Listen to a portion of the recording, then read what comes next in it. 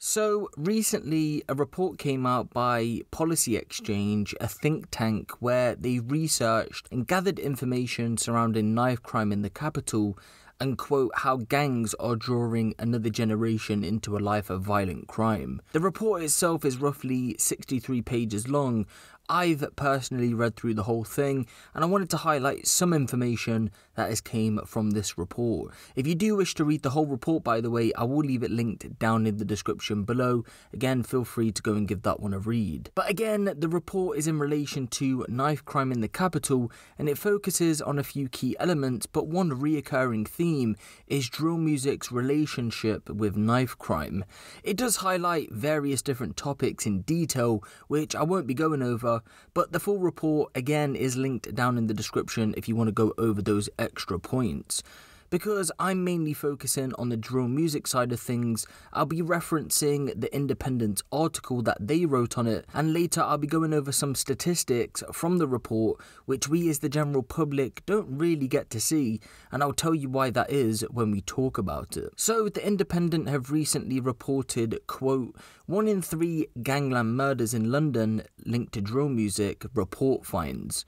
1 in 3 London homicides in 2018 was linked to drill music, a Policy Exchange report has found. The report analyses a decade of knife crime data pointing to the role of drill music, social media, revenge attacks and a failure of police strategy in the rise of gang violence.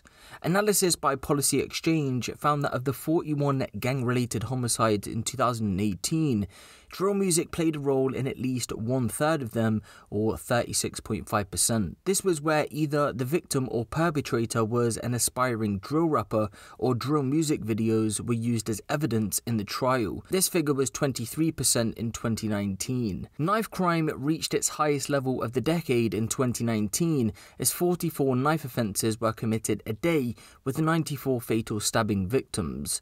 Additionally, at least 25% of cases in 2018 and 2019 are directly linked to retaliation, the report says. In response to drill music being linked to stabbings and violence in the capital, rapper Akala previously spoke to the Independent and said that these claims were juvenile.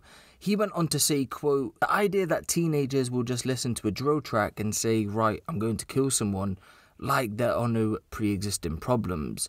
Rappers never blamed for kids staying in school and studying, adding, I stayed in school partly because of Wu-Tang Clan. If it's influential, it's all influential, or none of it is. My problem is the hypocrisy of it. The whole thing is tired and the conversation always focuses on the black guy in front of the camera. Let's have the bigger discussion of why we only think it's a problem if certain people do what they have to do to get rich. Talking of the stats, in my own opinion though, it's obvious that gang-related murders nowadays are going to be linked to drill music because every gang seemingly has a rapper in there. Even gangs who are known for their secrecy, we've seen have a rapper or two. One gang that comes to mind would be Marley Strip. So when these numbers come out, it's not surprising, but take away the music, the gang-related murders are still going to be there. Has there been situations in where music has made it worse? I'd personally say yes, but you'd be silly to think that removing music would automatically stop these beefs and, unfortunately, people dying. What isn't in the news though, and what I find interesting, is that the report has a number of policy recommendations. One of them is asking for scoreboards, yes, scoreboards, to be removed off the internet for good. So that means all you scoreboard makers could soon have all your content wiped offline, and this is in reference to the current draft of the Online Safety Bill. The Online Safety Bill is something that could come into place in the future, which, if passed, will stop potentially harmful content.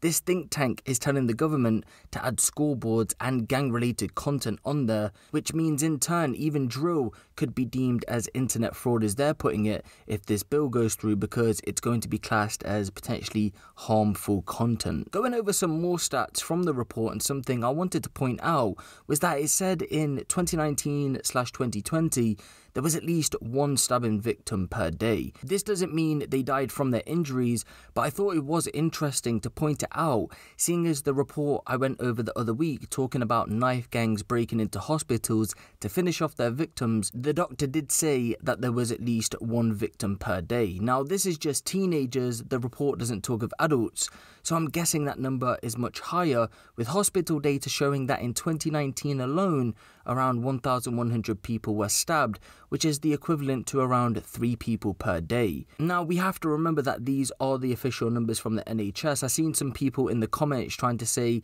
that that report must have been fake based on those numbers, but as you can see here, the numbers don't lie, and this is extremely alarming. Of course, we never get to see the non-fatal stabbing numbers, so it's quite interesting to see how bad the problem really is.